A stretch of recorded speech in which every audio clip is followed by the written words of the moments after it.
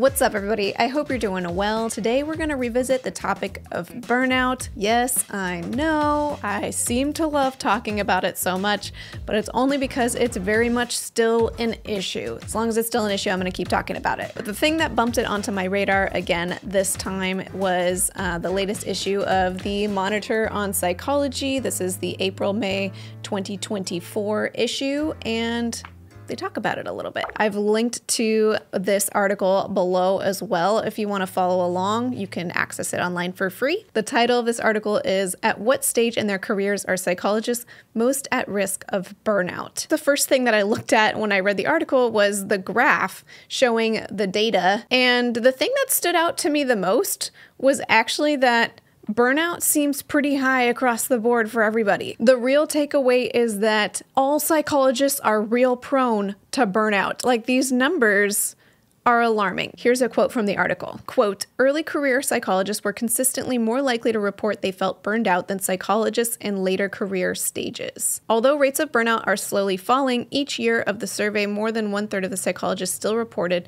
feeling burned out." And they also say, quote, "Early and mid-career psychologists consistently reported higher levels of stress than senior and late senior careers psychologists, according to the annual APA practitioner surveys conducted in 2021 through 2023. And I'll read the footnote that describes the phases of career as they define them. Early career is defined as psychologists with 10 or fewer years of professional experience since earning their doctorate. Mid-career is defined as psychologists with 11 to 20 years of professional experience since earning their doctorate. Late career is defined as psychologist with 21 to 30 years of professional experience since earning their doctorate. And late senior career is defined as psychologists with 31 or more years of professional experience since earning their doctorate." I mean, this really stands out to me because even as someone who has barely had their doctorate degree for 12 years at this point, I feel like my experience in the first 2-3 years right after earning my doctorate was way more stressful than it was 5 years out, 7 years out. I'd be very curious to see that broken down even more. Like, can early career be broken down into its subdivisions of the first couple years out versus 5 years out versus 9 years out? Also, I'd be really curious to hear more about how those stress levels compare to, let's say, while you're still in graduate school. All of that prefacing in place, here's the data where they looked at psychologists' average self-reported stress levels by career stage and year from 2021 through 2023. And psychologists reported their stress level on a scale of 1 to 10, and the overall reported stress levels across all stages of career for 2021 were 6 on average for all psychologists who reported back. 2022, it was 4.9 overall, and in 2023, it was 5.9 overall. But then if you look at the breakdown, early career versus later career, the early career folks, their average reported stress level in 2021 was 6.5, and then the same number again in 2023. And the late senior career folks reported that their average stress level in 2021 was 5.4, and in 2023 it was 5.3. And also mid-career reports were matching the early career reports of stress levels. That's also real interesting. You have to apparently be working for at least 20 years for the stress levels to start declining. Now, there was a much greater discrepancy across the career span for psychologists who responded that they either agree or strongly agree with the statement, quote, "I feel burned out." The highest level of agree or strongly agree with, quote, "I feel burned out," happened for the therapists in their early career. That's their first 10 years since having their doctorate, with 64.5% agreeing with those statements in 2021. And that number in 2023 was 57.3%, compared to those in their late senior career, where in 2021, only 29.6% either agreed or strongly agreed with that statement. And in 2023, 22.2% said, "I agree or I strongly agree with the statement, I feel burned out." So that is obviously a massive discrepancy. I mean, that's more than double of psychologists in their first 10 years of their career saying they feel burned out compared to psychologists who've been doing this for 30 years or more. All that said, that's all this article gives us. Naturally, the This took me on a rabbit trail because I wanted to know the answer. What data do we have about therapists burning out in the profession? I'm going to take you on that journey with me now. Let's see what else is out there. According to the APA dictionary, burnout is defined as, quote, physical, emotional, or mental exhaustion accompanied by decreased motivation, lowered performance, and negative attitudes towards oneself and others. It goes on to say, it results from performing at a high level until stress and tension, especially from extreme and prolonged physical or mental exertion or an overburdening workload, take their toll. Absolutely terrifying. I found this meta-analysis article published in Frontiers in Psychology in August 2022 that had quite a bit of information. So let's dig into it. The title of this article is Burnout and Psychological Wellbeing Among Psychotherapists, a Systematic Review. And this systematic review reconfirmed the claim from the Monitor in Psychology article that kicked off this whole video, saying, quote, younger psychotherapists tend to report increased levels of burnout symptoms in comparison to older and more experienced colleagues in that profession. And I'm not really sure how they do this practically when they're conducting the research, but they go on to offer an explanation for why this is. They say, quote, in our specific context, this is explained by the fact that young psychotherapists often have excessively high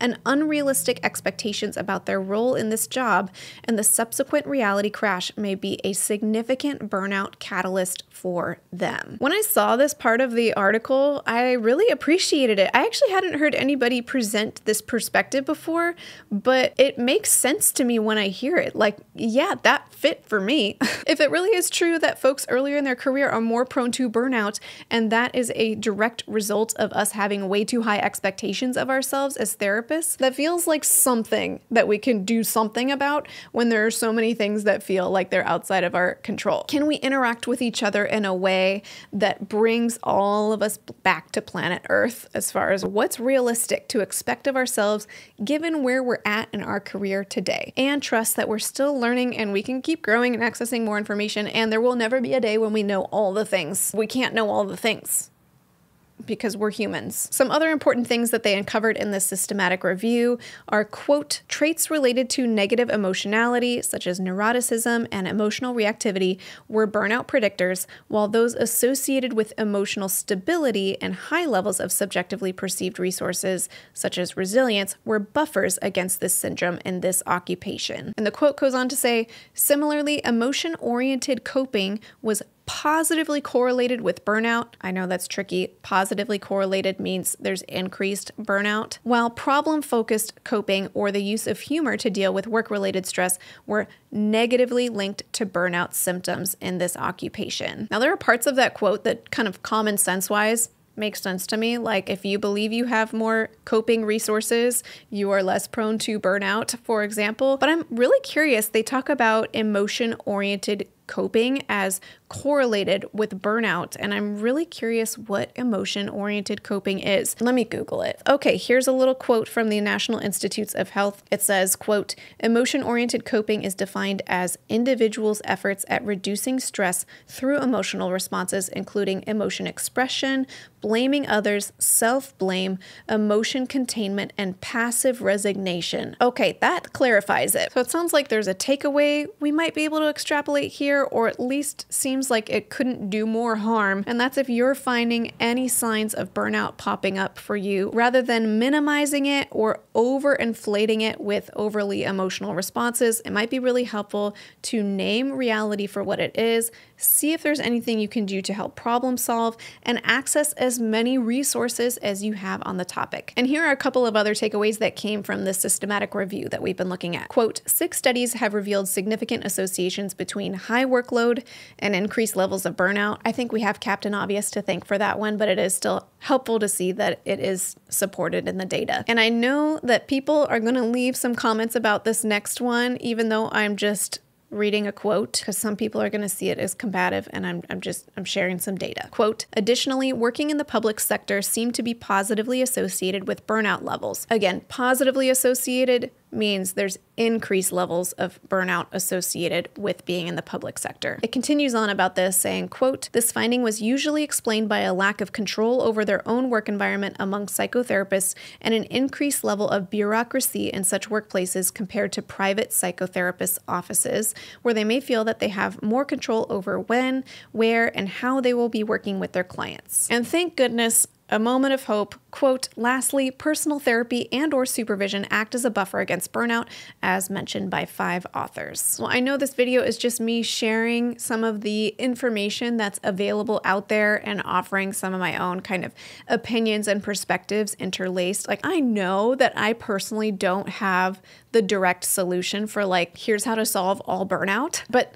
I can talk about it. And so I hope it's helpful to, at the very least, if you're feeling stressed or burned out in your workplace, that you feel seen and validated. What you're going through, unfortunately, is normal. The way that we've set up our career is setting folks up for burnout and stress. But I do think this is a good opportunity for each of us to check in and see what are our expectations of ourselves within this career, particularly for folks who are earlier on in their career process, and see if there's appropriate spaces for you to kind of reality check your expectations of yourself. You know, whether it's a supervisor, a consult group, your personal therapist, not to degrade all the skills that you bring forth because you do already have so many, but to bring yourself back to a healthy, appropriate reality and say, I'm right where I'm supposed to be right now. If I need help with something, I can ask for help. That doesn't mean I'm falling short somehow. That feels like a very helpful narrative shift that we all can work on together. And I also appreciated the takeaway of making sure we're not having overly emotionally oriented responses